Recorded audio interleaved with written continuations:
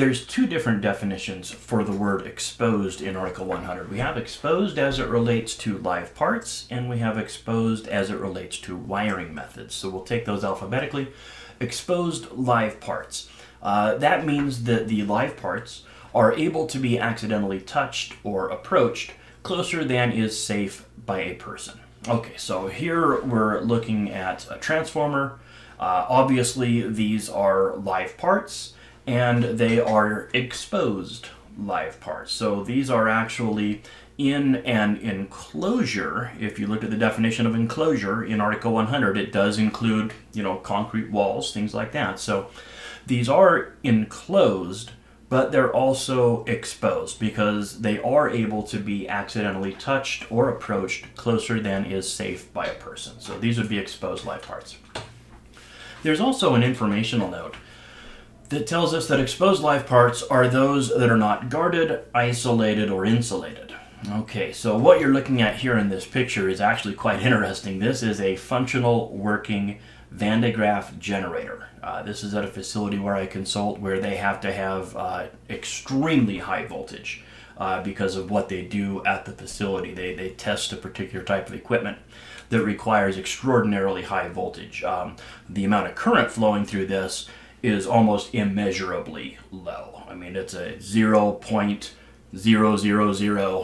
there's next to no current, but there's a massive amount of voltage. So when you're walking around this thing, if you touch that, you could potentially get shocked, although the frequency is also quite high.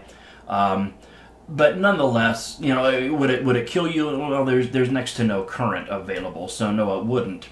But we still don't want people walking up to it and monkeying around with it, so we have enclosed that. So the note says, exposed live parts are those that are not guarded, isolated, or insulated. Okay, well, we know what insulated means, even though it's not defined. I mean, insulated, it's covered with some sort of insulating medium. So what does guarded or isolated mean? Is the equipment that we're looking at here, is that guarded or isolated or insulated? It's certainly not insulated. Is it guarded or isolated? Well, now we kind of have to look at a couple more definitions just so we can figure out the status of this equipment. Is it guarded? Well, guarded means that it's protected against dangerous approach or contact by covers, rails, screens, barriers, platforms, or similar. All right, so this equipment here is certainly guarded. It's covered by covers.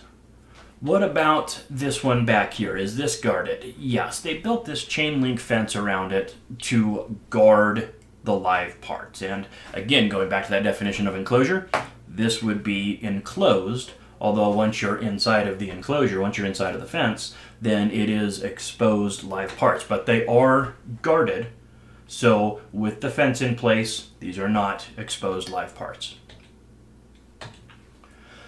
It also means that they're not isolated. So isolated means that they're not readily accessible unless a special means of access is used. All right, so this substation here is not accessible unless it's not readily accessible unless a special sort of access is used. So we would have to use a key, which is still considered readily accessible, right, if I have a key. But we would have to use a key, we'd have to get clearance to get in there. It's an electric fence that surrounds it. If we wanted to get up here to the live parts, we would have to use a ladder, we would have to use a special means of access. So this equipment is isolated, and I would even say that it's guarded as well. So again, exposed live parts means that it's able to be accidentally touched or approached closer than is safe by a person. And again, it means that they're not guarded, isolated, or insulated. Now, exposed wiring methods is a different story. And of course, when we talk about wiring methods, we're talking about NM cable, MC cable, rigid metal conduit, EMT, wiring methods. So when are my wiring methods exposed? Well, exposed is on or attached to a surface or behind panels that are designed to allow access. All right, so if it's on the surface of something, then obviously it's exposed. You can see it, you can walk right up to it and touch it, that's certainly exposed. But unlike the Webster's Dictionary of exposed, exposed wiring methods would include something that you can't necessarily see, like the wiring above the suspended ceiling. That would be an example of wiring that's what? Behind panels that are designed to allow access. So the wiring up above a suspended ceiling is considered exposed. The wiring beneath a raised floor, like in an IT room, that is considered exposed.